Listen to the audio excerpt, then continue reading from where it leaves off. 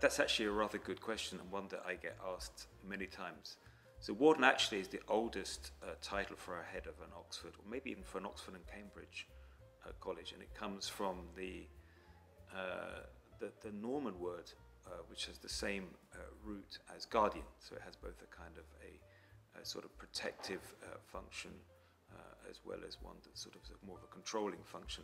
I get asked that question a lot when I go to North America. What is a warden? People assume that I run some kind of a correctional institution.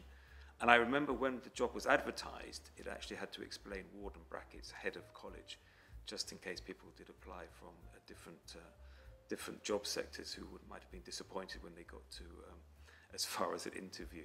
So it's a very old job title in Oxford, but it's a fascinating job.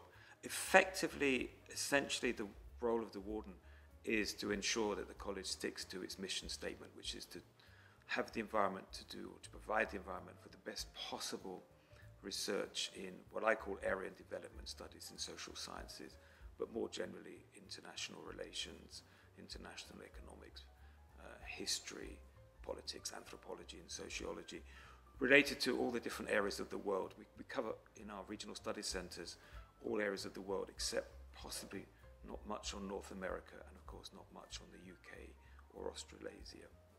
So that's basically what the role of warden is to ensure that the college is operating effectively.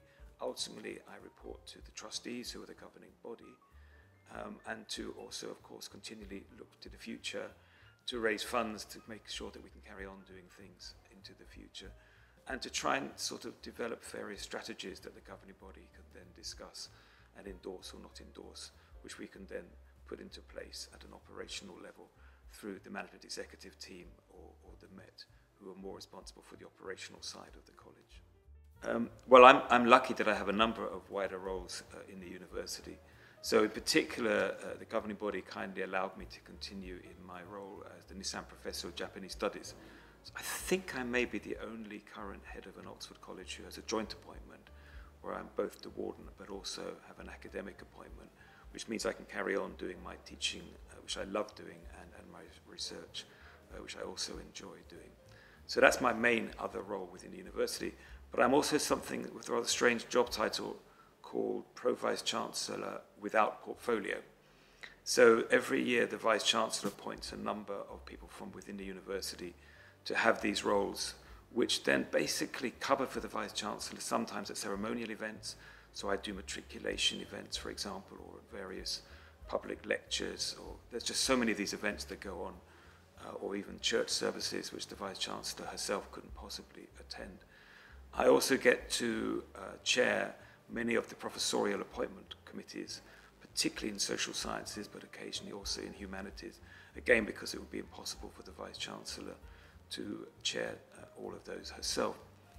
And also I do various other roles in the university as called upon. So at the minute, I'm the chair of the management board of the Continuing Education Department, which is a fascinating role.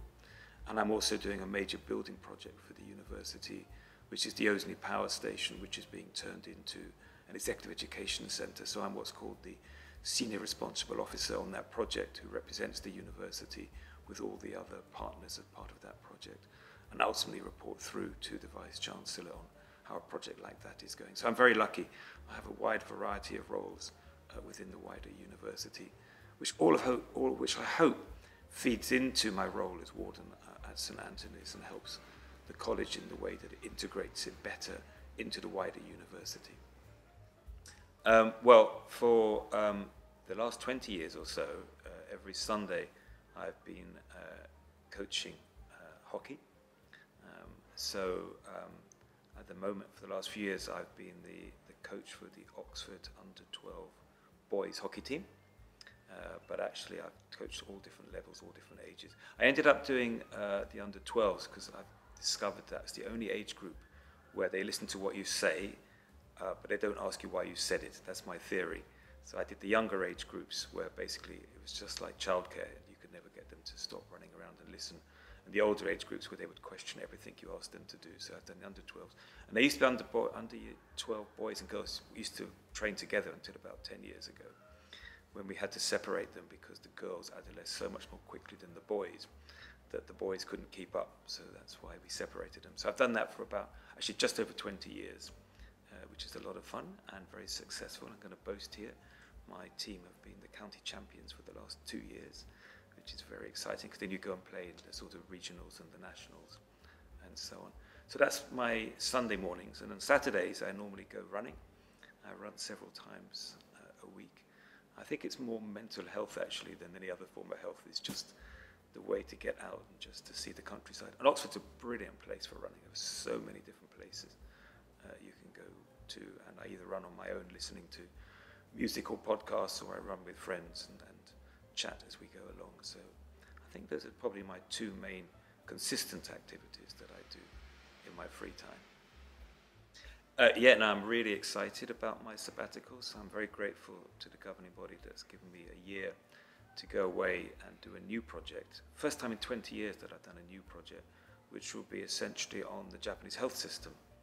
And I've been curious for a long time about how the health system operates in Japan, and became even more curious during the pandemic. And I quite often got phone calls during the pandemic from journalists asking me to explain why the Japanese system was responding the way that it was. And not only could I not answer the questions, I couldn't really find any good books that would tell me the answers to those questions.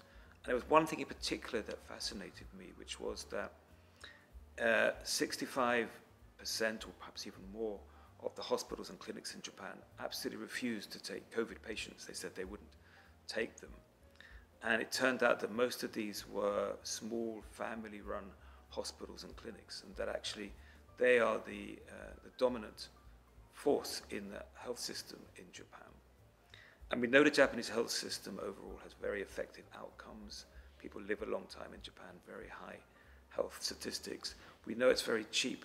And we now know that 65% of these institutions are family-run businesses. So my real research puzzle is, what's the relationship between those three things? Is there anything we could learn from these family-run businesses in a very advanced technological and economically advanced country like Japan, that might be a transferable piece of knowledge that we could look at for our own system? So I always go and look at Japan as a way of thinking about the way we do things in our own country, and any lessons that we can learn. But it's a genuine puzzle. I genuinely know nothing about this topic at all. I don't actually know very much about health systems in total. So in the past, I've worked on welfare systems and I've worked on educational systems. So for me, it's a completely new area. But I'm really excited, and I'm going to be in Tokyo from the 1st of October, probably spend about 9 months there, visiting as many institutions as possible, talking to as many policymakers as possible, just trying to get a feel for how the system works, and then coming back and writing some of it up. So that's a very broad outline of how I'm hoping to spend next year. I don't think anybody knows this story that happened when I was 17 in my life, but if they do, apologies. But I got a burst appendix in the Negev desert when I was 17, riding a bus to a hospital across the desert in the hope that somebody could work out what was wrong with me, which was quite exciting. And I ended up in a hospital, in a very basic hospital in a city called Beersheva in the mid-1970s.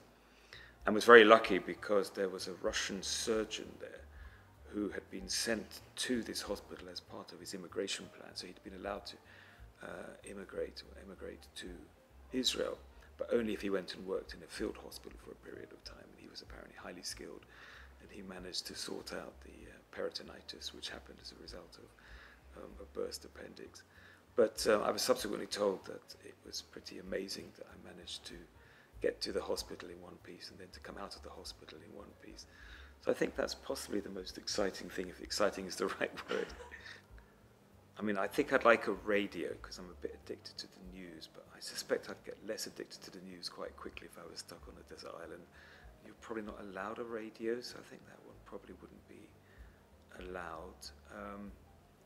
I'd like my running shoes, because going running is an important part of my life. But I guess I could get used to running barefoot, so I probably don't actually need running shoes. Food and drink things. I'm basically addicted to ginger. Anything that's got ginger in, I love. So if if I could have an endless supply of ginger on the island, and I could do things with it, that would be important. Tea, I drink gallons of tea, Yorkshire tea, good quality, gold blend Yorkshire tea, a lifetime supply of Yorkshire tea. And the thing I always do when I don't know what I want to do next is get a jigsaw puzzle out, actually. So quite often at home I have jigsaw puzzles out because it just sort of clears my mind. So if I could have a supply of jigsaw puzzles, 1,000-piece jigsaw puzzles, not too difficult, so not just a picture of sand, but with some images in it, that would be something that would keep me occupied and relatively happy. I don't think I'd be very good on my own. I think I need company, but those are three things that would make it more tolerable. So that's ginger, Yorkshire tea, and jigsaw puzzles. Okay, those are my three things.